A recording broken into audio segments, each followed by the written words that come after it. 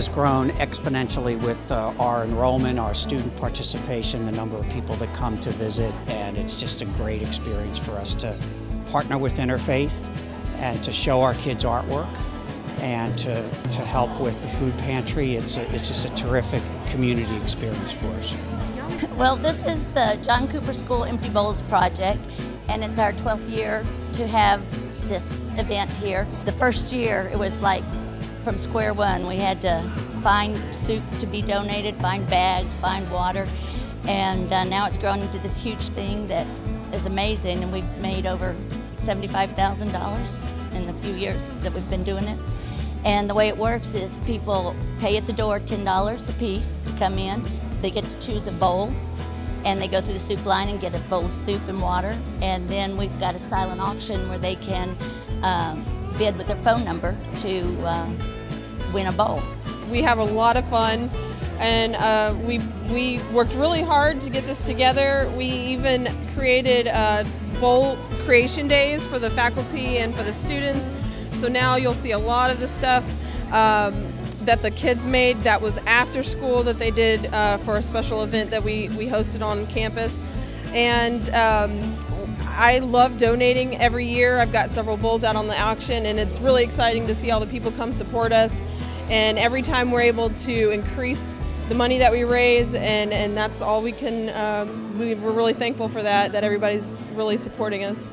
One year our kids were so ambitious. They said, well, we could have salad and desserts and all that. And I said, the gist of this is to see what it's like not to have very much to eat. And so if, we want people to come and have that one bowl of soup and one water and one piece of bread, that's more than some people get all day. And a lot of our kids don't realize there's so many people in our community that don't have food, some of them don't even have running water. They have houses with water fixtures, but they have to get water because water's not piped to their house.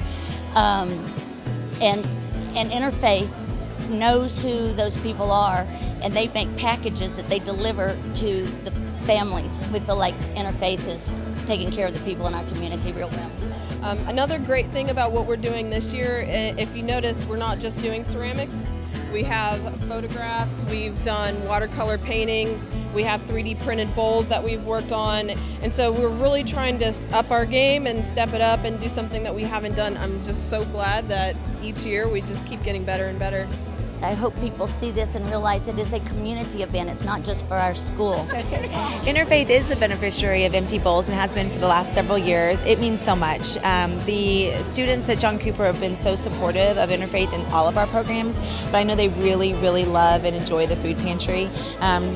Truly just to give back to those neighbors in need right here in South Montgomery County, I think means so much to those students, knowing that when they give, that they're giving back to our neighbors, and so it just means a lot. So the Woodlands was built on HUD money, and a lot of people don't realize that. And Interfaith was actually created from the very, very beginning, over 43 years ago, to help those in need that live in our areas, and those are families, seniors, and then of course just people like you and me that end up in crisis and they need help to get through their month, and that's what Interfaith is all about, bringing awareness to the amount of need, because we are known as, if you will, a more affluent community. There are pockets of need everywhere in every single village of the Woodlands and of course beyond, and we serve all of South Montgomery County and try to meet those needs.